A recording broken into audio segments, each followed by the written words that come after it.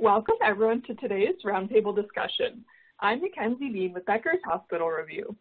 We will begin today's Roundtable with a presentation, and we'll have time at the end of the hour for a question and answer session.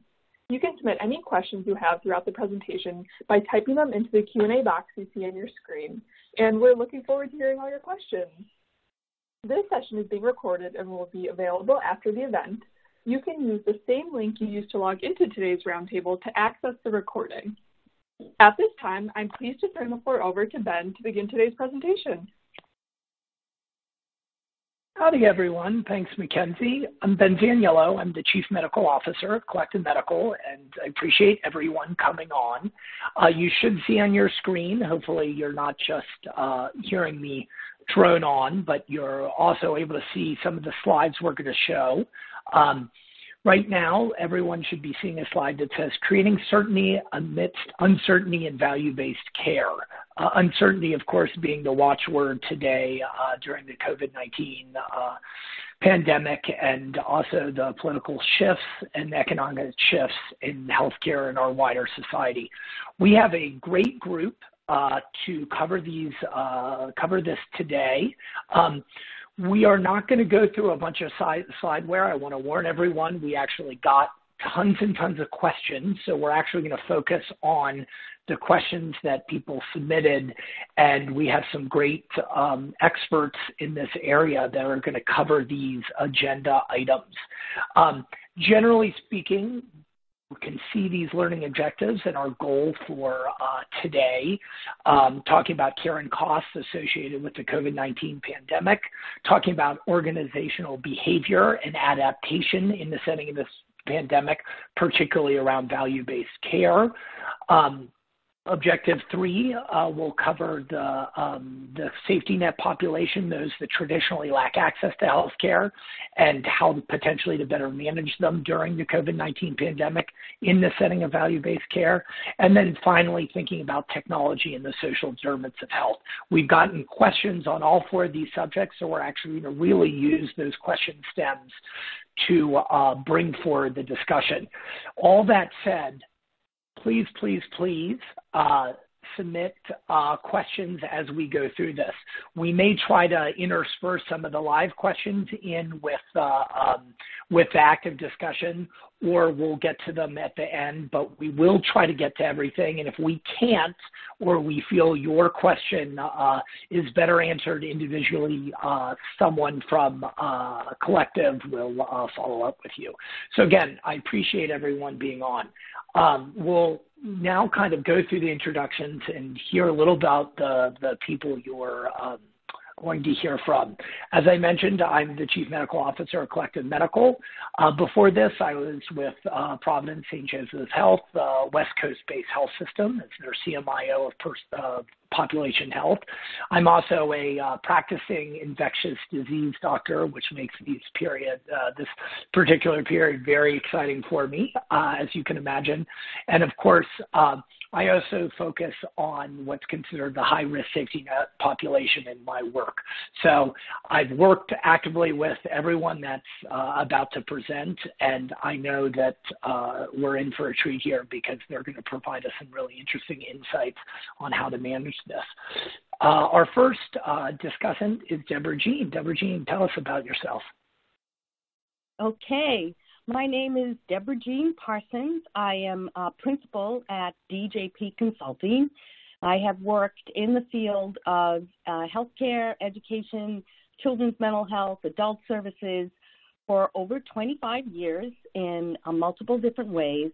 Most recently, I was Director of Integrated Care for Aspire Health Alliance, where for 3 years I led 2 of the community partner programs in Massachusetts Medicaid Incentive Payment and Care Delivery Program, which is a 5-year demonstration project with the Centers for Medicare and Medicaid Services to completely redesign how we deliver care for the Medicaid population, with the goal of reducing the costs in the system while we improve healthcare outcomes.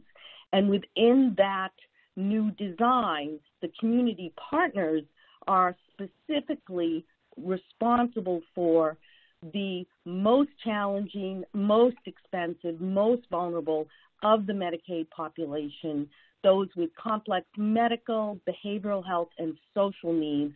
And these community-based teams are responsible to provide integrated care between primary care, behavioral health, and social services to improve their health outcomes and reduce costs in the system. Great, thank you. Carol Ann. Thanks. I'm Carol Ann Hudson. I'm a registered nurse here in Tennessee, actually a native of Nashville, very rare around here these days. I have worked for LifePoint Health for the past 4.5 years and am on the population health team. Our population health team actually has started 3 ACOs. They've been going for a year now, and they are one is in Virginia, one is up in the UP of Michigan, and the other one is in Pennsylvania. I am the one clinical person on the population health team, and so I do a lot of working with the networks and the facilities and the providers to help them manage the clinical outcomes of their patients, and work a lot with care coordination and patient engagement, which I think you're going to hear about today. I am the quality officer for all 3 of the ACOs, and I'm going to specifically focus today on our ACO in Virginia, where I think we're doing some unique things with care coordination and care management that I would love to share with you guys. Thanks. Awesome. Thanks, Carol Ann. And last but not least, Melissa. Hi, thanks so much for having me. This is Melissa Haney. I work for Northwest Physicians Network under Optum Care. I am the Community Partnerships and Behavioral Health Integration Regional Manager there. A lot of my background, I think that's relevant to our discussion today, has to do with doing a lot of community collaboration work, particularly in focus for patients who are high utilizers. And who have kind of comorbidities between chronic health issues and behavioral health. We had a 5-year-long project that we worked with numerous different community organizations like hospitals, primary care, behavioral health, crisis workers, social services, and we coordinated care in a way that was turned out to be very effective. We ended up reducing 911 calls by 44%, avoidable emergency department visits by 36%, and hospital admissions by 42%. Currently, I'm doing a lot of work in a different county in Washington State, kind of assisting them in trying to set up a similar program, and also doing a lot of work around behavioral health integration so that we can offer whole person care services to our patients who have complex needs. Thank you. Awesome. Thanks, Melissa, and thanks, everyone. Okay, so we're going to plunge into some of these questions. Now, the kind of biggest opener question we had, and I really had people kind of cover it in their introductions, which was the biggest way that COVID-19 has impacted your strategy for reducing healthcare costs, reducing unnecessary utilization, and improving quality of care. That's a big question. And so what we've done is we've actually broken that question down to its requisite parts, and each person is going to focus on a little aspect of their organization that's focused around it. So, for example, we're going to go first into primary care providers and how we can better support them. And why we decided this was a priority is that when we asked ACO leadership what their priority was post-COVID, the majority said supporting primary care providers going forward is of active importance. And specifically to talk about that, Carol Ann, I would love for you to come in and talk about how you are supporting primary care providers in the setting of COVID-19. Thanks. So again, I'm specifically speaking about our Advantage Point Health Alliance Blue Ridge, which is in Virginia, southern and southwestern Virginia. In that particular ACO and clinically integrated network, we actually have a team of care coordinators, of nurses and community health workers who are helping out the primary care providers by helping the patients close gaps in care. So they're not only just managing and doing chronic care management and transitional care management with our patients, but they're also, as I said, helping close those care gaps for quality measures and take that burden off of the primary care practices. The commercial payers right now are starting to supply more home testing kits for colorectal cancer, microalbumin in the urine, hemoglobin A1C, and other things. And that's helping us out because patients aren't coming into the practices because of COVID and are not being seen. Another thing that they're doing is promoting annual wellness visits being done via telehealth and being able to help the providers get those scheduled and reduce the burden on the clinic staff. Carol Ann, let me ask you a follow-up question. How do you generally feel that they feel? Like as you interact with primary care providers, is there, I recognize, I think all of us probably could say universally were terribly panicked in the early days of COVID and maybe have become increasingly more panicked as the pandemic has continued. Do you think there is, however, some settling into a new normal for them and how they manage their patients and how they interact with you? Is there still a feeling of whether inconsistency or concern going forward? I think that they are starting to settle into the new normal, and I think the new normal is going to be some kind of combination of in-person visits and telehealth visits going forward. I think the biggest benefit and the reason that our primary care has really endorsed and likes having these care coordinators touching base with their patients is because a lot of those had to actually close their offices. And yes, the providers were trying to get started doing telehealth and everything, but the offices were actually closed and their staff wasn't there, depending on which depending on what the state laws and the local laws and things like that.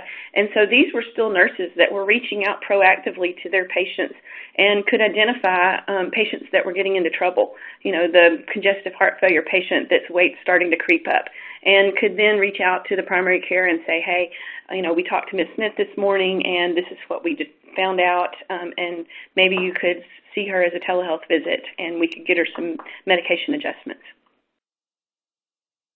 That's incredibly helpful. I think certainly in my practice and what we're seeing at Collective is while there were massive changes early on, I think one of the things we saw in our data that was mirrored across the country, for example, is the dramatic reduction in emergency department utilization as just one example. And while that has shifted so that the emergency department and I think non-telehealth visits are starting to increase in the primary care space, I think we are all accepting that the new normal will be actually more consistent and that we won't see the kind of dramatic changes that we saw before, but nor will we see a return to how medicine was practiced.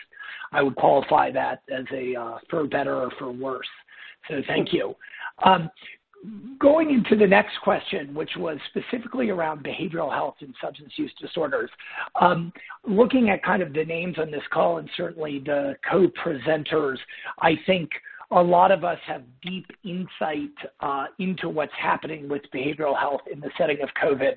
But based on some of the audience and some of the questions we received, we thought it'd be helpful to flag these for maybe people less aware of the dramatic changes in behavioral health and behavioral health management in the setting of COVID-19.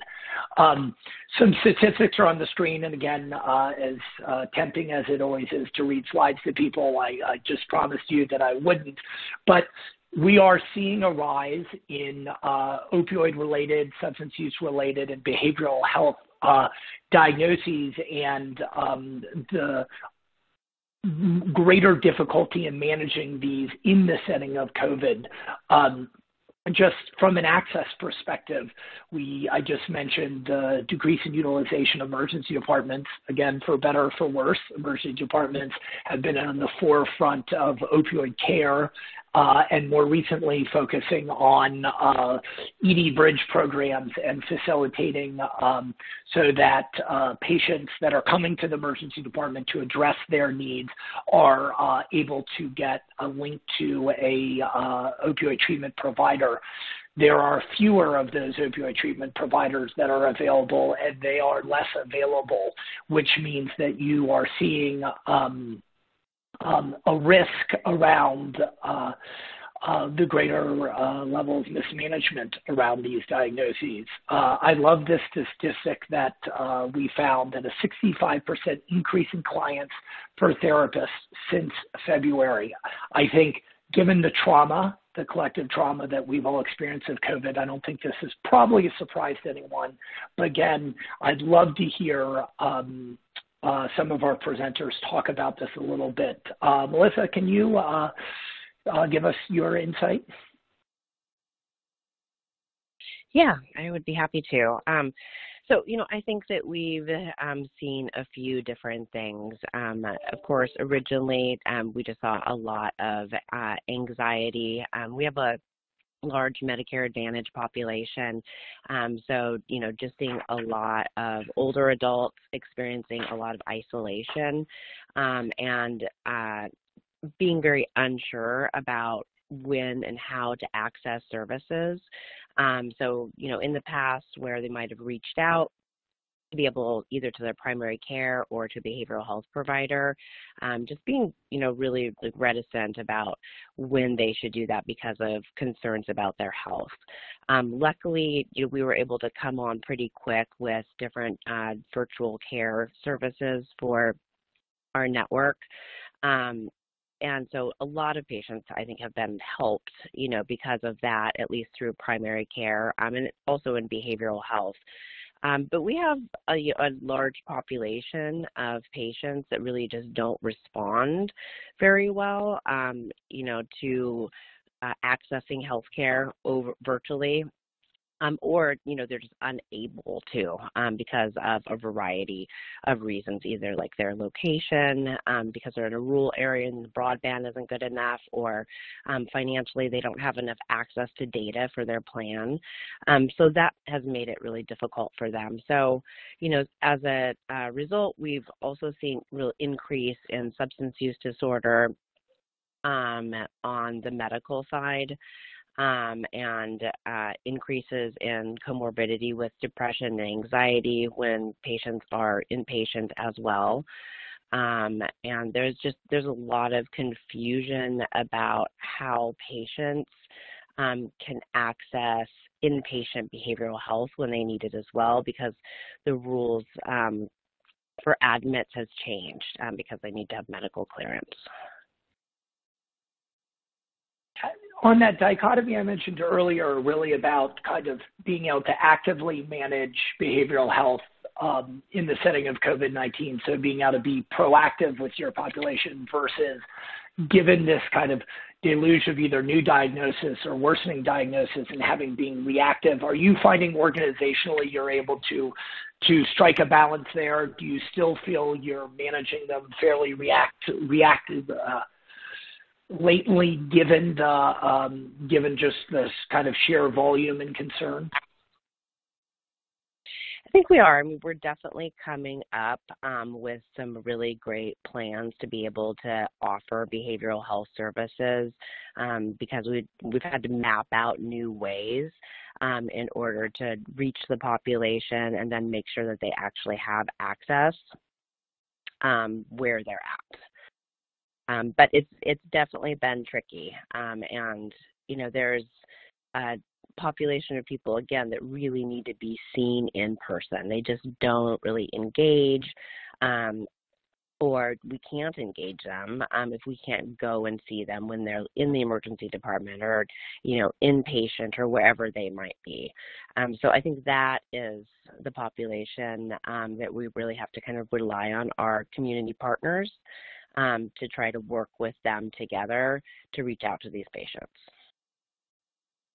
And do you find there is a reticence on either parties, either the patient themselves or the provider, from doing an in-person visit Are you having to kind of more aggressively facilitate that interaction, or do you find that once you kind of break the seal and set it up, people are showing up for appointments, there are appointments available, that sort of thing?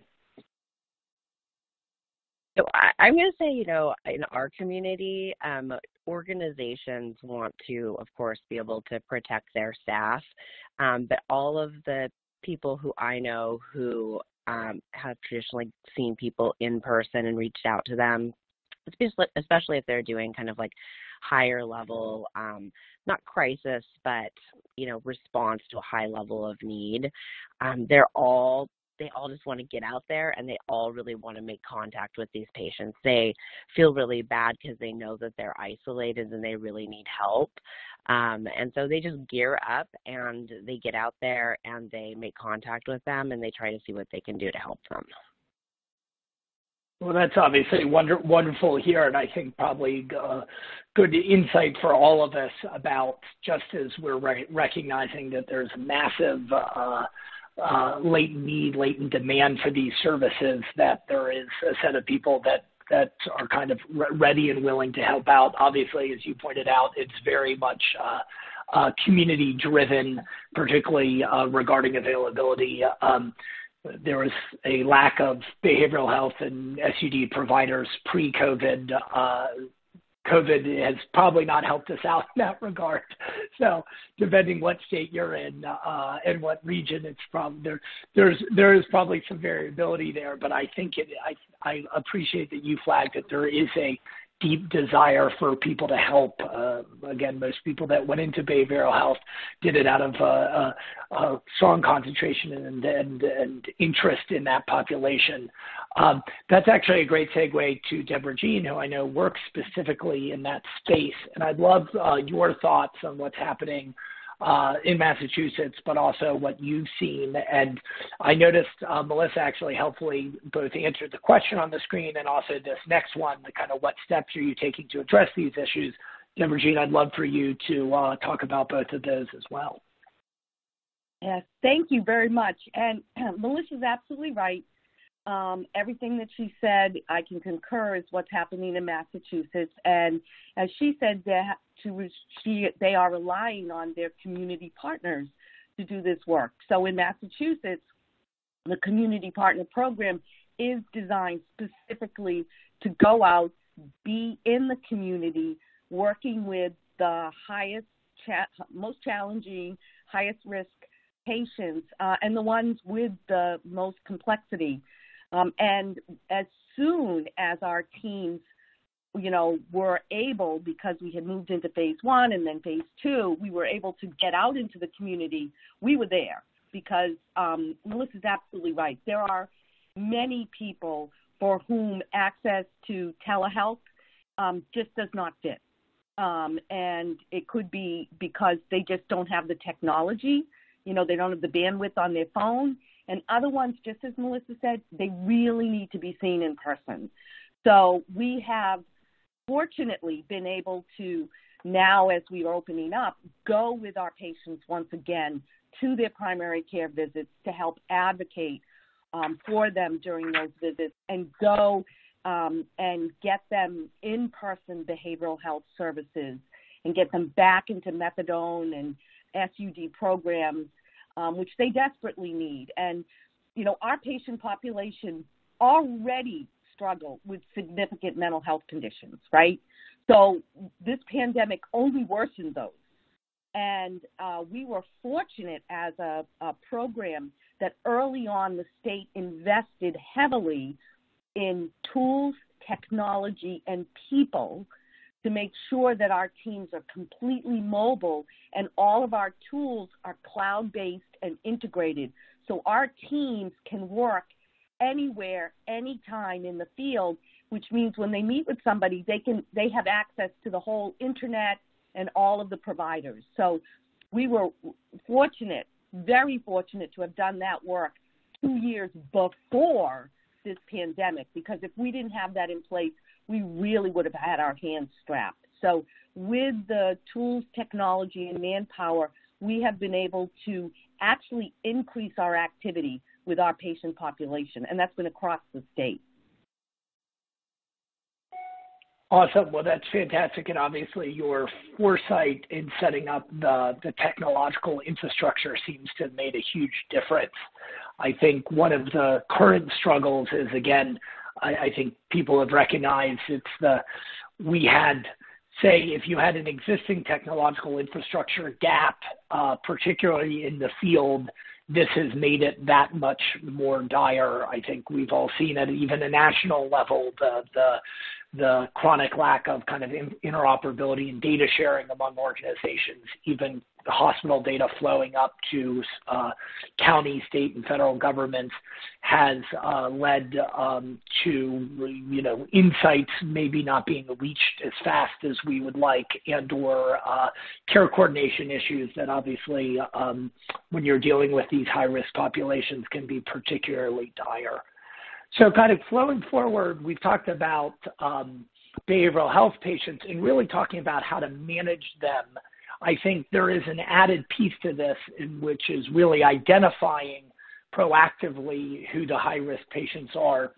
I alluded to some of those insights that we've developed at whether it's a federal and a state level. I think it's interesting, obviously, in the setting of COVID, the lack of information and some of the earliest information that came out, anywhere from quarantining en masse, but also the most high-risk persons, either from a personal security perspective or a transmission of the illness, that obviously continues to change, if not monthly and weekly, sometimes daily.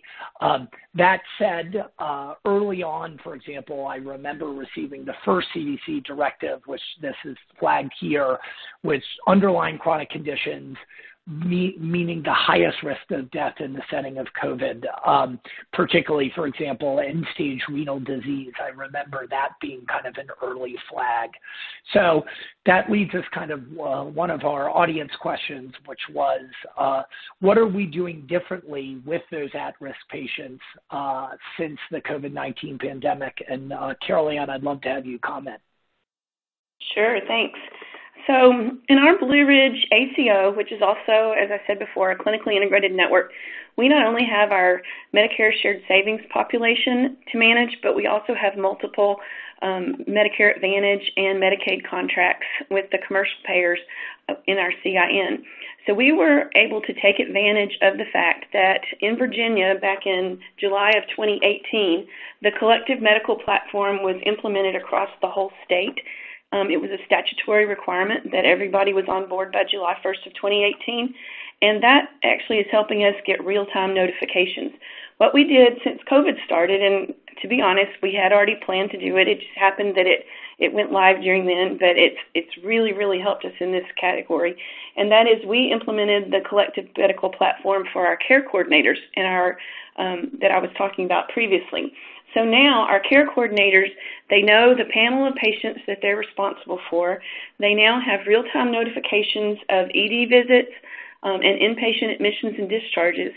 What they do with those notifications is then they assign those, if it's a new patient that's in the ACO population, for instance, that's not previously been assigned a care coordinator, now they'll be assigned a care coordinator who will follow them for up to 90 days post-discharge. We're trying to work with them to reduce readmissions, make sure that they're getting to their follow-up appointments, basically doing that transition to care management with those patients. And we also have community health workers that we can send out into the field that can go to their homes or contact them by phone and help to make sure that patients have what they need.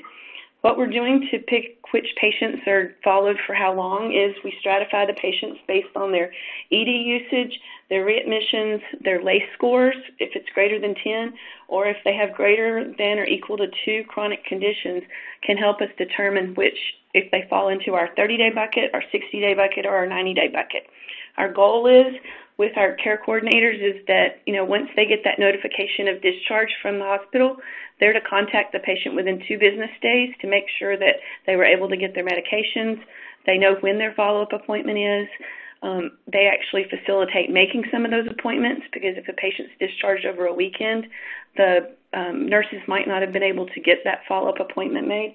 We also try to steer them back to primary care, even if they were in the hospital for a orthopedic surgery.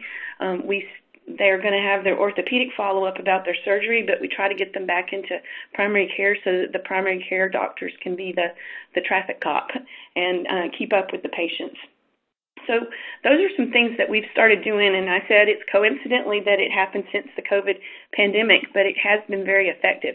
We had some really early wins in it. We had one patient that they had their follow-up appointment scheduled with their primary care, but when the community health worker called to remind them of it and to make sure that they didn't have any barriers to getting to the appointment, what they found out was the patient lives on the same street in Danville, Virginia, as the doctor's office is. However, it was several miles away, and the patient didn't have transportation, and she was planning on walking to and from the doctor's office. Now, this was in the 90-plus degree weather. She's recently been hospitalized for her chronic condition and definitely didn't need to be out. And so the community health worker was able to connect her with transportation that's local, free for seniors, and actually introduced her to that service. So not only was the patient able to get back and forth to the doctor that day, but they also were able to utilize that in the future for other things like going grocery shopping, going to the pharmacy, and things that the patient had been walking all over town in the high heat.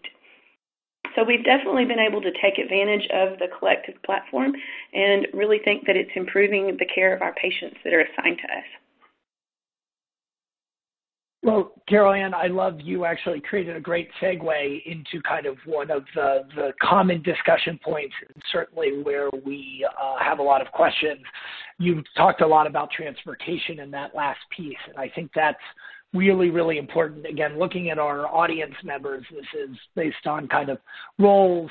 This is not a group that needs to be reminded of the criticality of this social determinants of health, transportation, food insecurity, shelter insecurity as a part of this. And like, again, everything else, not to sound like a broken record, has been exacerbated in the setting of COVID-19 from an access perspective, a visibility perspective. I'd love to have all our discussions kind of opine on the social determinants of health. Maybe Deborah Jean, I'll start with you. What are some of your thoughts and insights on the subject? Thank you. So you are absolutely correct. We don't need to remind people that the social determinants of health actually matter greatly and have been exacerbated. What we have found similar to what Carol Ann said is that the use of our event notification system through Collected Medical, which is integrated into our medical record platform, has been tremendously helpful, especially during a time when we've all been at home. And we've been able to know where our patients are and follow them over time and intervene when we can. And similar to the teams Carol Ann discussed about, we actually follow our folks for 6 months to a year. In fact, we've had some people for 18 months and more.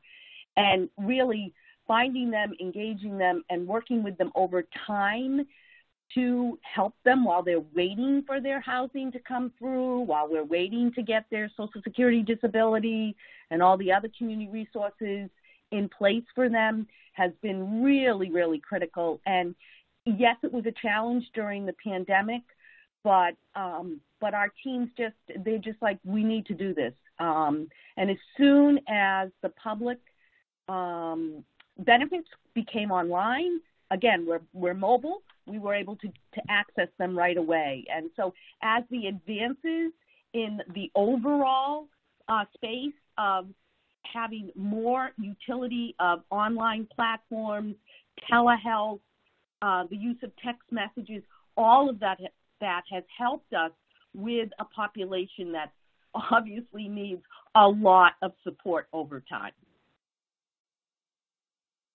Awesome, thank you. If it seems there's a recurring theme, I'm hearing the word kind of visibility tied into that identification piece, getting kind of visibility across your patients' touch points to, or your members' touch points, so that you are able to flag kind of who are the highest risk and in immediate need, or those that you can proactively manage. Melissa, what are your thoughts on this?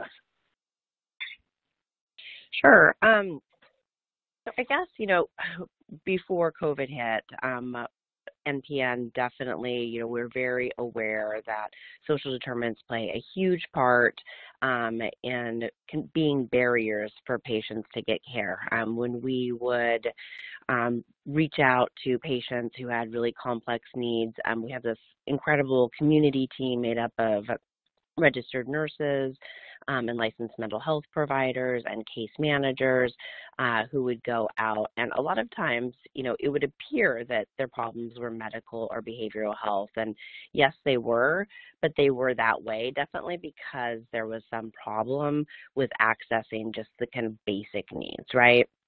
And so once COVID hit, of course, we saw this all the more. And a lot of the different services and resources that were available weren't currently available because people, of course, were very concerned about spreading it.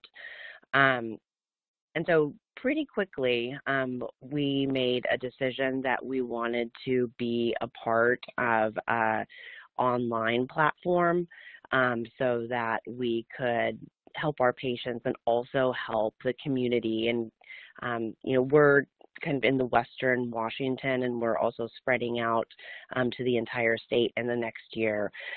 So we wanted to be able to coordinate all of those services and resources for patients and have a closed loop referral. And so we decided we were going to invest in Unite Us along with a couple of other healthcare organizations in Washington state. And again, not just to help our patients, but also to help the other providers, because I'm sure everybody who's worked, especially with like higher utilizer patients, understands that 5 different people can be doing exactly the same work, but unless they know about it, unless they know what one another are doing, they're all just, they're helping the patient with the same thing. They're duplicating that. And so we've been really lucky with Collective Medical to really increase our communication across different medical providers and behavioral health providers and hospital providers. But we also wanted to do that to a social service providers. And so we have launched just in the last month or so here in Washington state. And so we're really excited to be able to, just have higher visibility towards services, know if a patient received those services. If they didn't, someone else in the community who was also on the same platform would be able to go in and log in and see if they actually accessed it, or remind them how to access it, so that we can actually make sure that they get linked with that. Oh, I love it. I love what you said there, Melissa, because I think that merits kind of a specific call out. Certainly, within Collective and being a physician myself, we have primarily focused on kind of the medical and clinical side of that care coordination, whether it's behavioral health, COVID-19, et cetera. But a huge component of managing the social determinant of health are those community-based organizations. And in the Northwest, it sounds like you all are working with Unite Us. I know there's Aunt Bertha and Now Pal and a set of community-based organization networks that are essentially linking the great work that they're doing around food, shelter, transport, with making it more available for hospital staff to access. So again, so they're not reinventing the wheel. And I think that space, having kind of managed high-risk populations for my entire medical career, the opportunity to use technology as a platform to interact with those providers that frankly are often dealing with small budgets, a fair amount of turnover, and of course are very, very localized, so can't always benefit from the economy of scale as a health system, say, could. I just think is such an exciting area of technology. I think we all wag our fingers in the healthcare space towards, in particular, Silicon Valley and some of the investment and venture focus on I think we're going to call them first world problems. And I've been really excited about the recent focus in the last couple of years about the social determinants of health and specifically technologies addressing on that last mile of healthcare and connectivity. You can tell I'm very excited about it, so I really appreciate you bringing it up. Carol Ann, I'll go back to you. You actually kind of triggered the social determinants of health deep dive with your mention of transportation, but I wanted to give you the opportunity to talk about anything else that you all are doing. Right. So one thing that I didn't mention before that as we were talking, I got to thinking about, and that is another way that we're utilizing the platform is that once we're doing those transition to care assessments and we're screening for the social determinants of health, when we find something that, truly would impact a patient's ability to, for instance, they have an ED visit and you're considering sending them home, and it might be useful information, though, to the ED providers to know. What we do is we can go in the Care Insights and put some information. We can put who the care manager is that the patient's assigned to, the phone number of our care management team that they can be reached through, and then any notes that we want to be able to communicate to that provider in the ED or into any other provider that has access and is seeing this patient. That way, it prevents sometimes things from slipping through the cracks and a patient going home that doesn't have appropriate housing, for instance, or doesn't have a way to get meals. Maybe they need to feed them before they leave the ED, and maybe that's the reason they keep coming to the ED. We've seen that before, that the patient with the most frequent ED visits was just hungry, and they knew that the ED would feed them. And so being able to communicate that without having to make a lot of phone calls and having the old system back in my original ED days back in 30 years ago, where we had the Rolodex that had all the patients in it that were frequent flyers and little notes about them. Now we have electronic means to communicate that in more real time. So that is the one other big thing that we're able to do with it. Oh, that's great. And of course, for those of you that are maybe newer either to the emergency department space or medicine in general, what she's referring to is what used to be called the hot in a cot, which was a lot of active ED use was thought to be related to people related to food and shelter insecurity, a kind of warm, safe bed and hot, something to eat. Now, ironically, that was always used almost in the pejorative sense, like this is a waste of our emergency department, or these people, quote unquote, are taking up valuable provider time.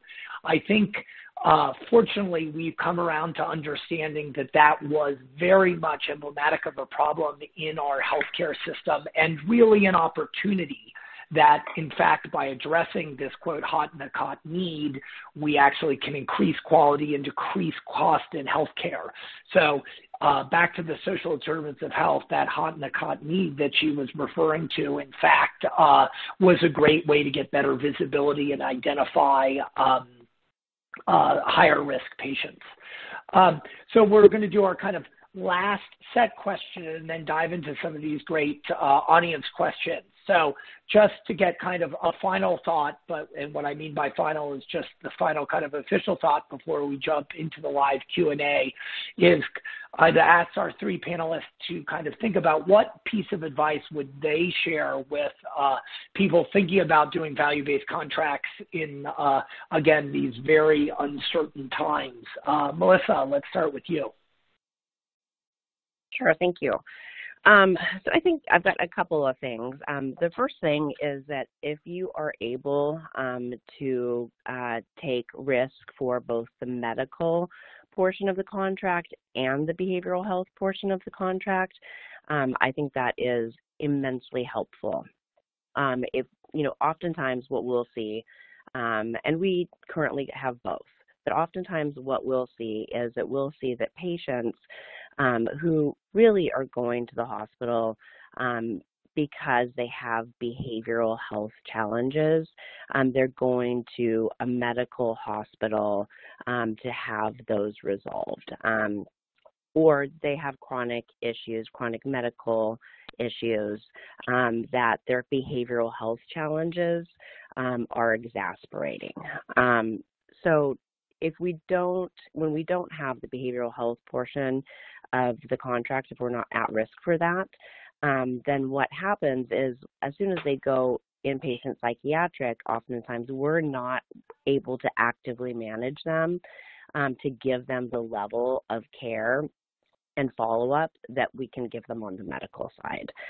So we lose track of them and that amount of, really important information. We still try our very best to work with inpatient behavioral health team, but it's more difficult. And then the other thing is, when you have risk for the behavioral health portion of the contract, you're also able to have higher reimbursement fees, and so then offer more behavioral health providers and services that are really tailored to your patient's population to your network.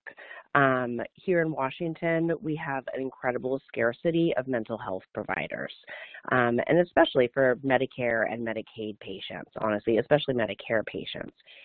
So when you're able to manage patients in your network across the entire continuum, and as they say, the head isn't cut off from the rest of the body, you're just much more able to meet their needs and make sure that they're receiving the appropriate level of care that they need. The other thing that I would say as a suggestion is that I think that there's some really great work that's being done when EMS is also, when you can partner with EMS to look at taking a per member per month, so that they can assist in helping some of your population. So you take the community paramedicine programs, and they're able to, when the patient discharges from the hospital, go out to their house, do a medical or a medication reconciliation with them, really see kind of what's going on. Patients really love EMS, so they'll open their doors to them.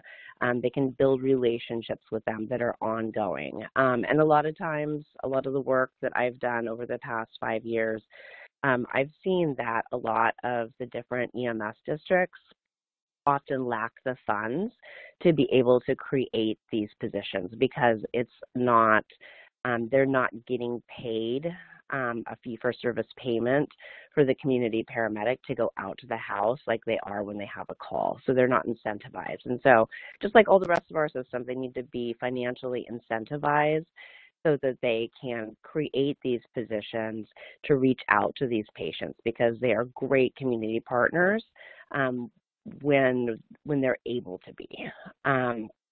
And then I would also say for behavioral health too, we're looking at doing something similar with community behavioral health teams so that they can take risk for part of our population as well, so that we can co-manage them together and make sure that they receive really effective, great care from them. Oh, wow. Fantastic. I love so many things you said there, even from kind of your first point about our traditional and systemic separation of behavioral health from, quote, physical health, whatever that means, and how that's manifested really in and I'm going to use the term sausage making, but because so many active providers are kind of unaware sometimes of the business of healthcare, and I think that recognition, that natural separation that has existed, or I said unnatural separation that exists in the past between behavioral health, unquote, the head from the rest of the body, is probably one of the underlying problems here, and addressing that head on by kind of managing that risk altogether versus outsourcing potentially the management as so often is done today. And then I love your second piece about particularly community paramedicine and EMS and bringing them into the big umbrella of care coordination, given their community relationships and frankly their lower cost compared to other sites of care. In other words, if you can keep someone out of the hospital, particularly with a behavioral health diagnosis, which is often not the right place for them to be managed, by using a community paramedicine program, EMS, some of these frontline providers that know these patients well, already have deep relationships, again, really important for quality and also cost reduction. Awesome, thank you. Deborah Jean, I'd love your thoughts on this as well. Great. Well, first off, I agree with everything both you and Melissa have said. So I'm just going to start there. But to highlight the one advice, when you say one piece of advice, you have to have representation from all of the sectors that affect your patient population, including behavioral health, and I would say the social determinant side as well.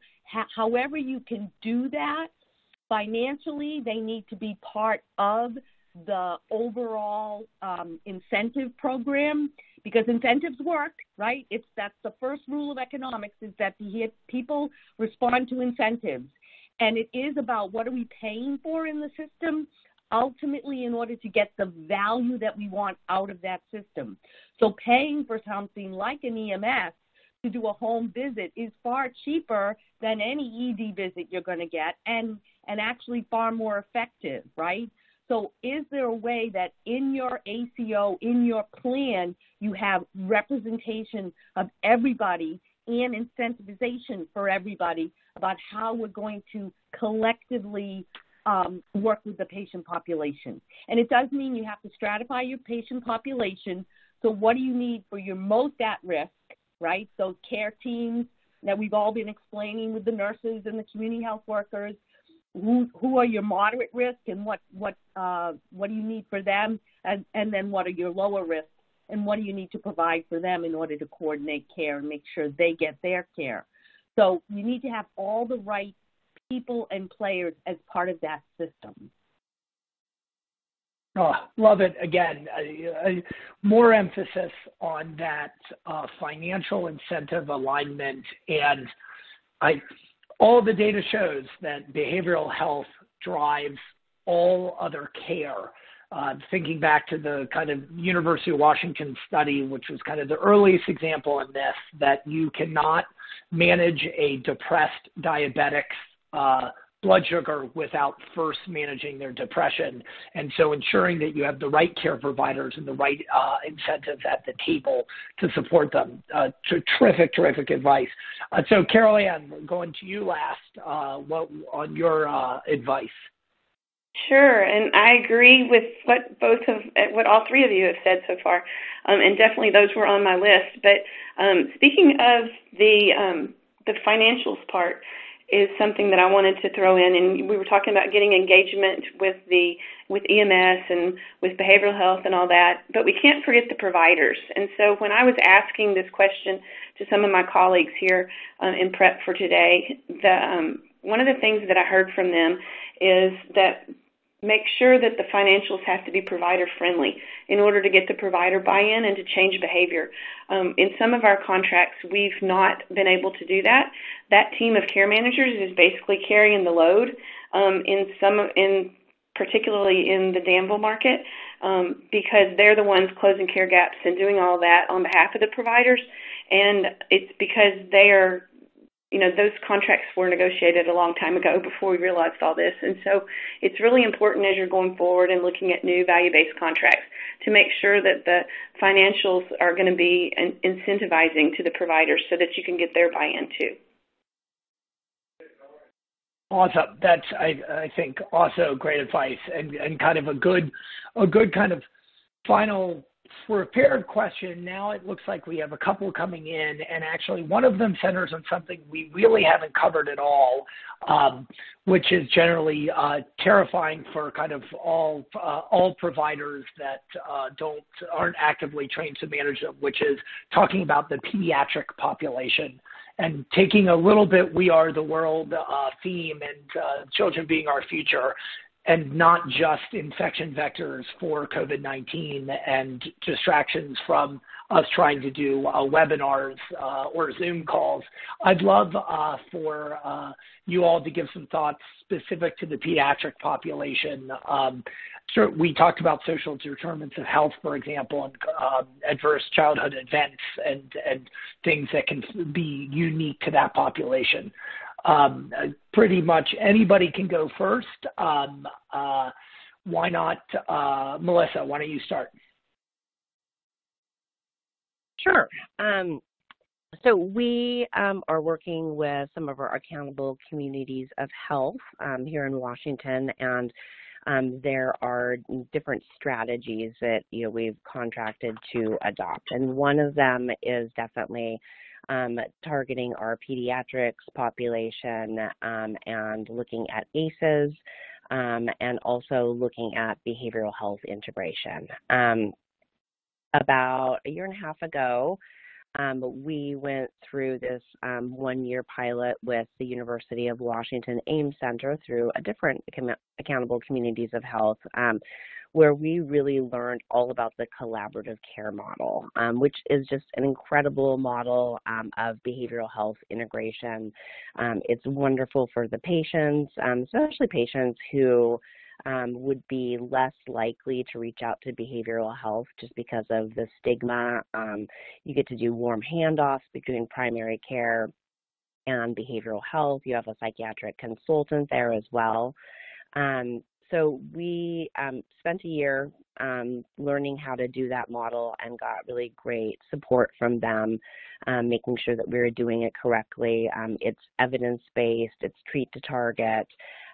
So we are making sure that all of our PEDS population is screened for depression and also for social determinants of health as well. And then we're beginning a pilot. We're doing a few different pilots, but one of our partners, the Everett Clinic, which is up north from where we're at in Pierce County. The Everett Clinic is doing 3 different pilots, one of them the pediatric pilot, so that patients who are in need, patients and their families who are in more need of a more robust level of care can be part of this. And so the behavioral health provider can support the primary care provider, but also, of course, support the patient and their family and connecting them with not only behavioral health needs, but also, of course, again, social determinant of health needs. So we're really excited about that, and I can't speak highly enough about the collaborative care model. I've been a huge part of it, and I've loved implementing it and love the success, especially for difficult to reach patients.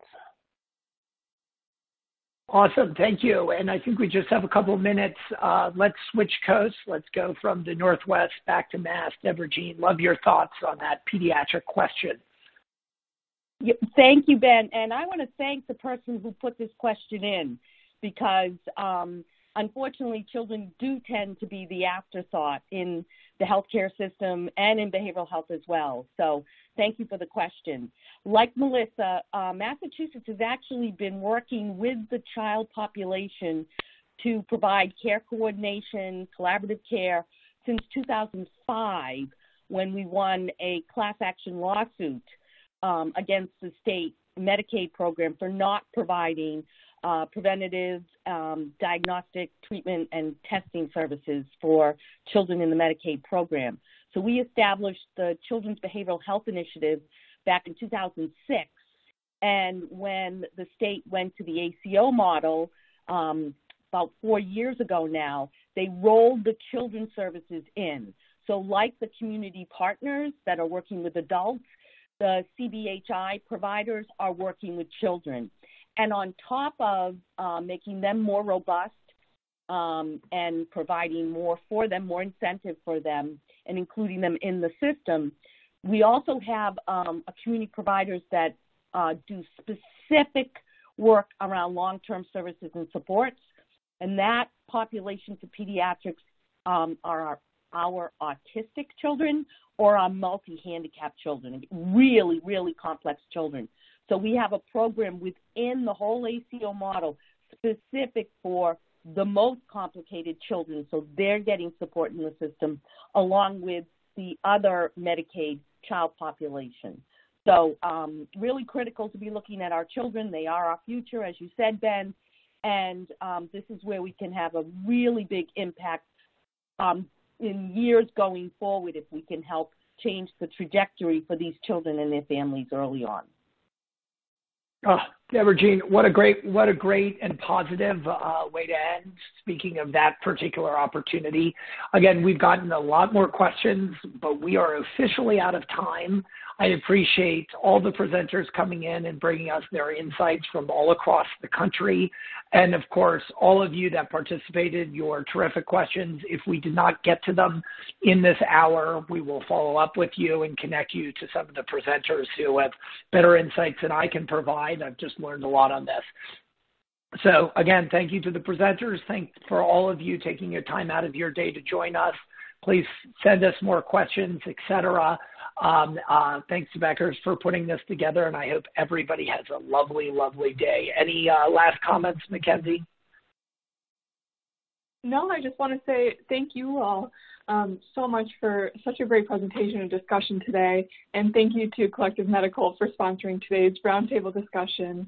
Like Ben said, I hope everyone enjoys the rest of their day, and we look forward to having you join us for future presentations. Thanks, everyone.